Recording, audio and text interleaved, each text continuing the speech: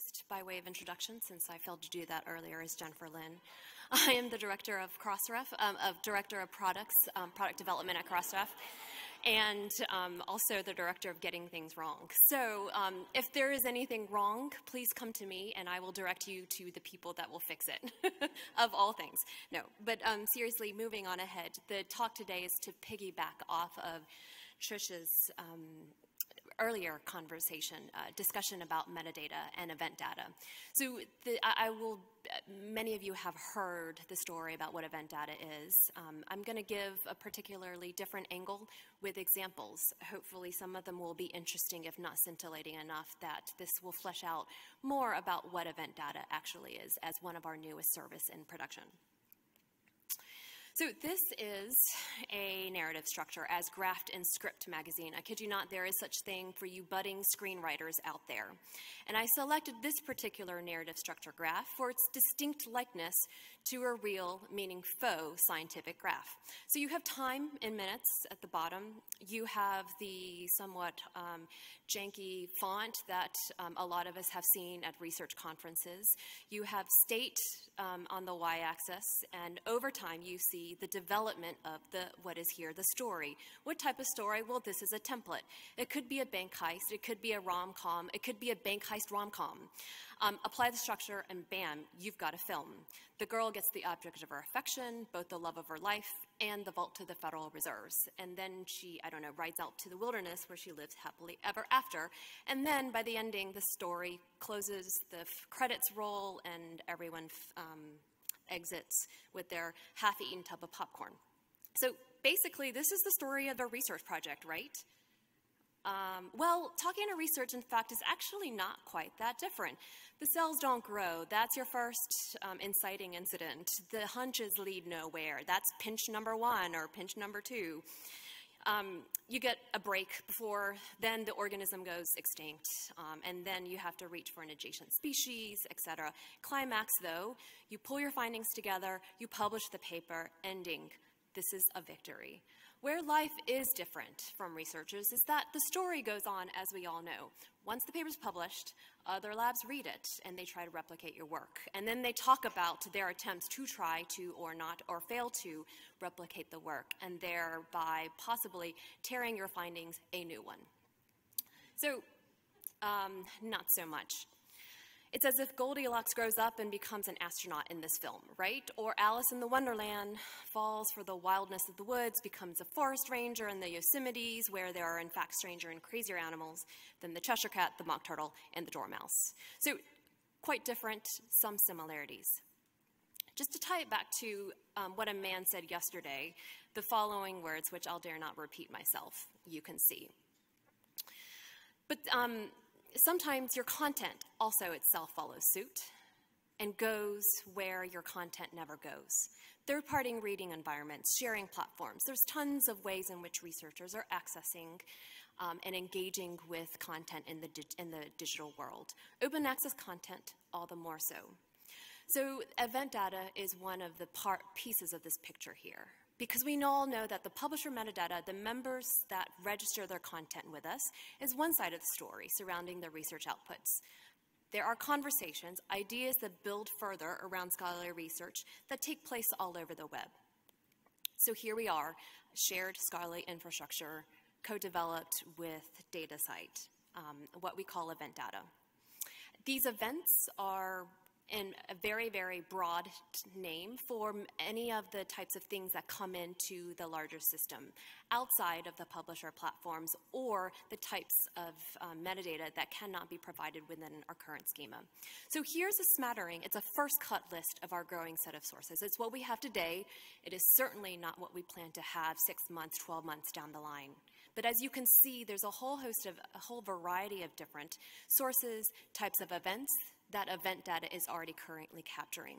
And currently capturing for all 100+ million of Crossref DOIs, as well as every single one of the DataSite DOIs as well, as the shared scholarly infrastructure. And as Tricia mentioned, the dataset usage is a really big part of what they're working on, that taking and cleaning and processing the usage to be counter compliant, But how are they made available?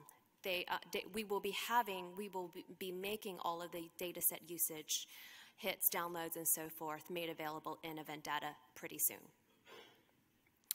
So this, just to come back to the overall theme, it's the publisher metadata or the member metadata between the Crossref corpus as well as the DataCite corpus, combined with events that we're capturing on all of the DOIs across the two research registration agencies. That is the fuller picture. So at this point, I'm going to provide a few examples that cut across some of the areas that Crossref has been talking about over the years of what we do. As many of you recall, a number of years ago, we started up a new content type, preprints, right? In order to be able to accommodate the type of content that some of our members were already registering with us, but without its own dedicated content type. And other community members who were very, very much chomping at the bit to be incorporated into the overall Crossref framework. So we have preprints.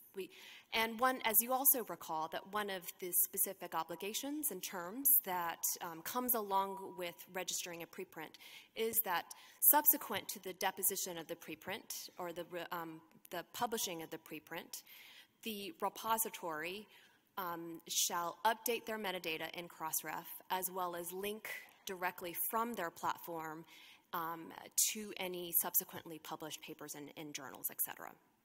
So what I'm going to do is show you an example where a particular research project started off in bioRxiv as a preprint and then was published subsequently later, a year afterwards.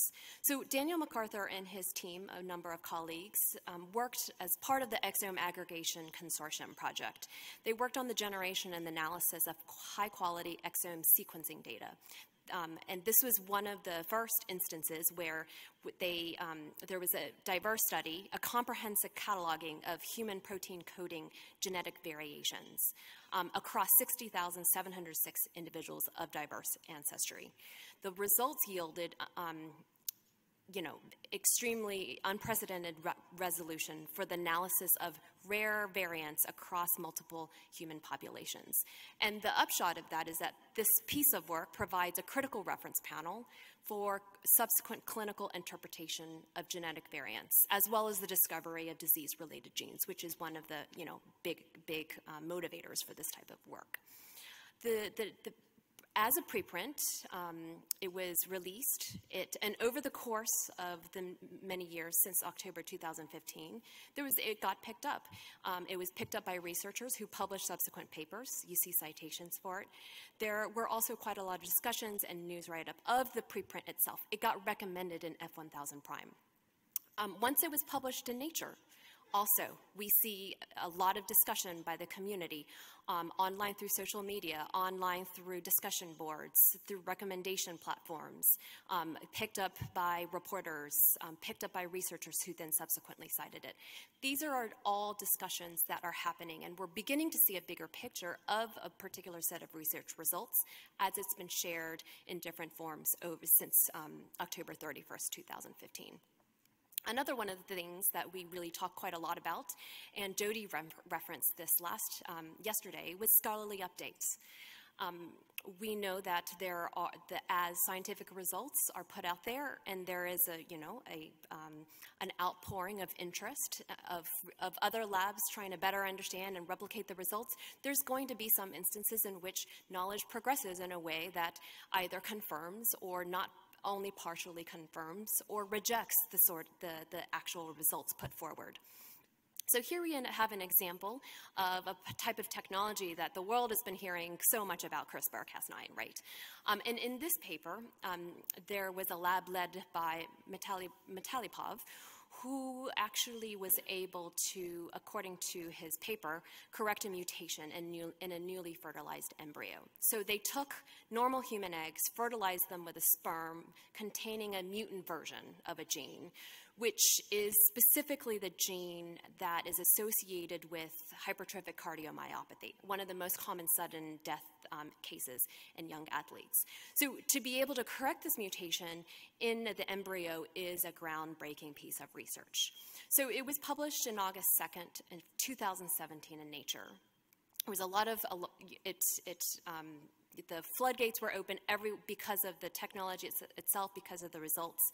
And Nature put out an in situ editorial note on October 2nd, alerting readers that some of the conclusions of this paper are subject to critiques that are currently under consideration by the editors. And then subsequent to that, also in Nature, this was a discussion paper. Another lab came forward and said, we've looked at all of the data, we've done quite a lot of additional experiments on our end, and we have a lot of questions and concerns surrounding how the CRISPR complex could have gotten a hold of the type of wild-type gene, given the way that the experiment was set up. This was a group that was led by Dieter Eggli. It also included George Church, of those many of you have heard of. So it was very interesting to come back after a certain period of time where this team had a lot of opportunity to think through and conduct experiments on their own. They were not the only ones to do so.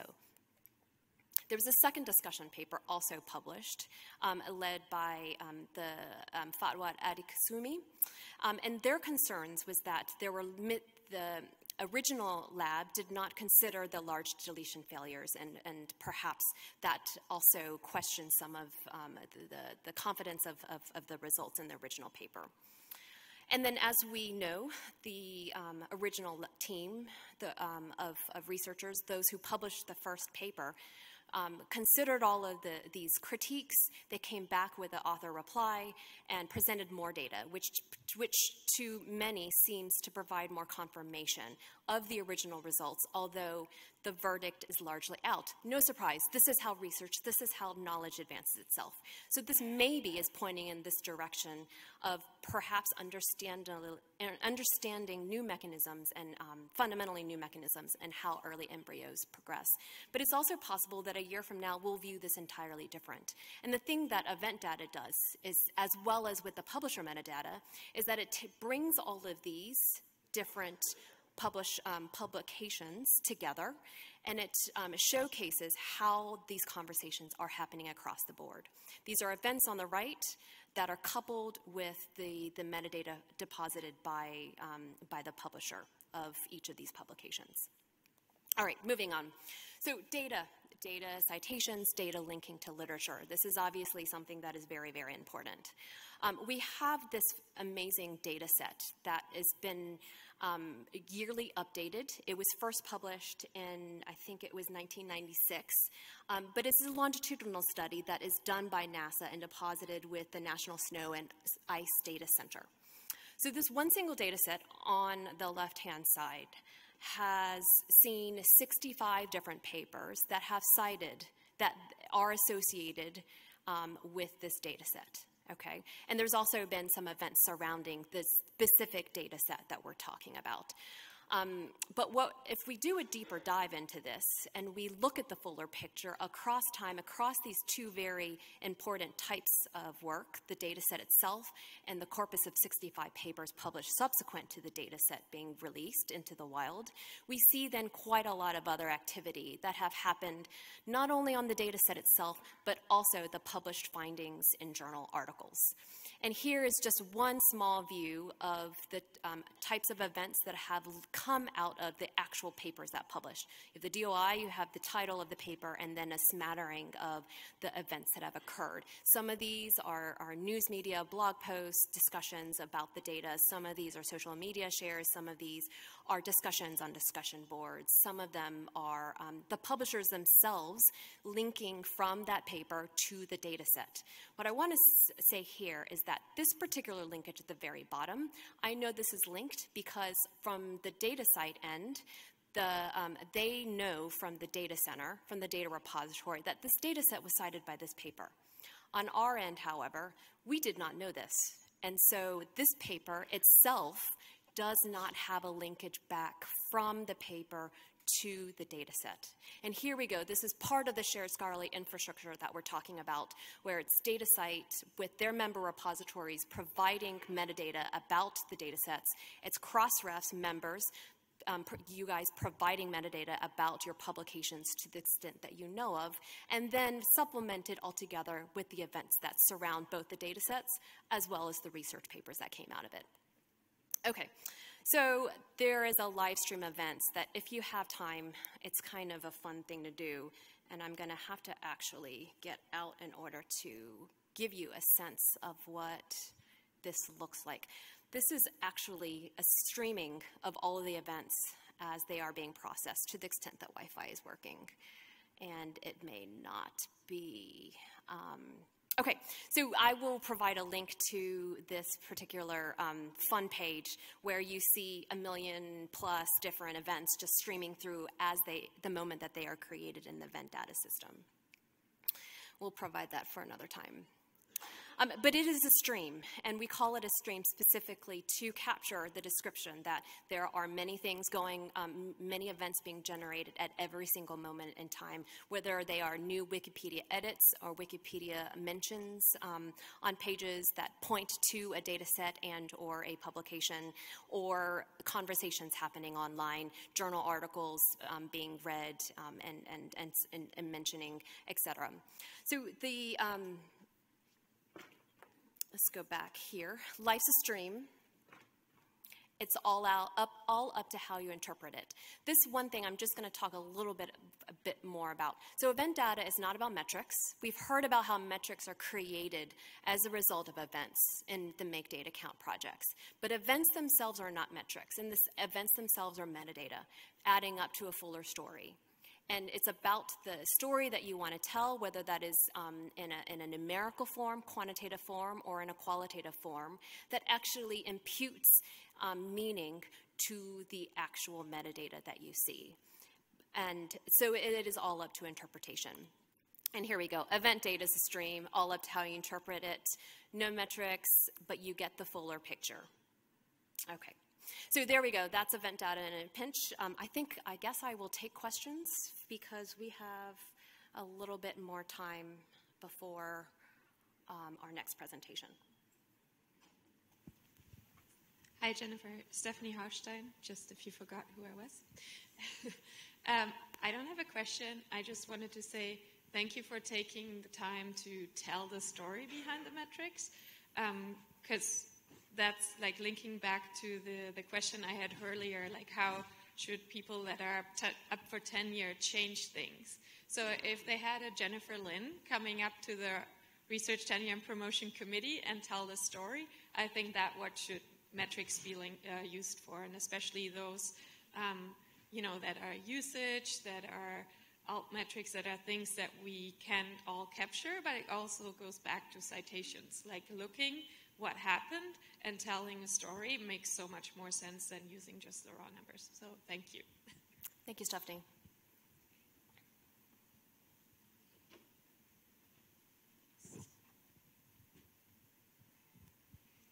Hi again, Gunter Eisenbach from JMA Publications. This is great. As a publisher, I'm just wondering how should we display this data?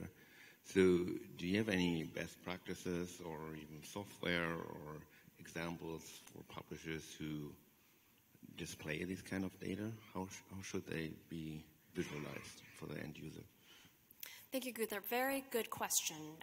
And I will speak a little bit more about this in the afternoon when I come back and natter on to you, everyone, once more. But to loosely address your question right now, that we have an API by which those who wish to pull the events,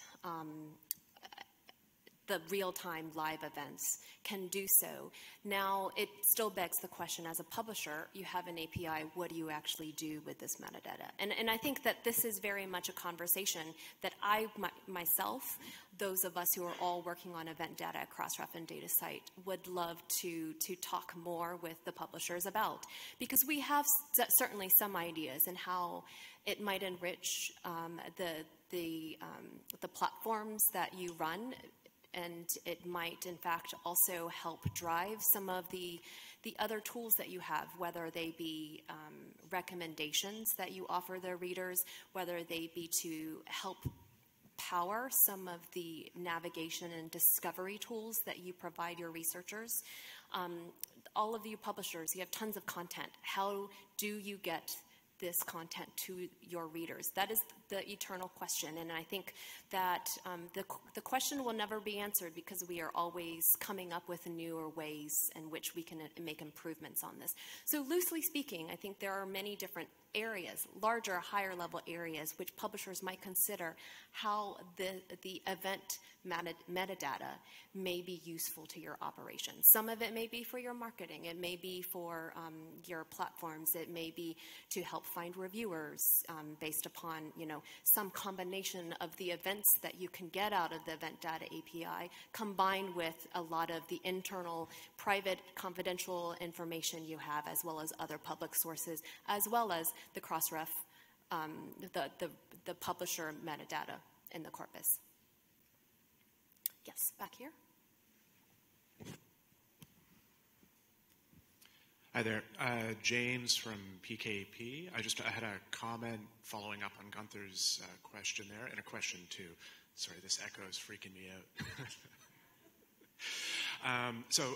PKP, we're working with a group called Impact Story to develop a sort of a display overlay on top of Crossref's event data called PaperBuzz, and that's originally developed for open journal systems, but I don't think it's exclusive to open journal systems either.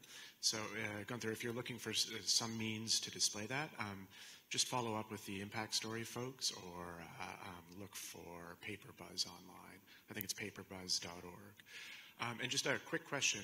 Jennifer, you had mentioned, and I think Chuck also mentioned yesterday, that you're doing filtering of the usage data coming in, and you mentioned counter compliance there. I just wanted just a quick question. That's like bots exclusion, multi-clicks, that kind of stuff that you're looking at, or? I'm sorry, I didn't catch the two components that you just listed.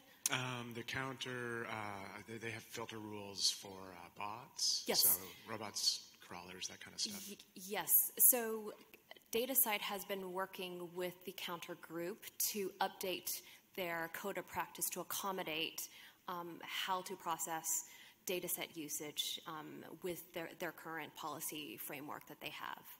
And so this has been a close collaboration that is really important, since Counter serves as currently our industry area's central source for usage counting. Absolutely. The Counter the usage that DataCite is picking up is not available in event data yet, but hopefully will be so in the next month or two. Okay. If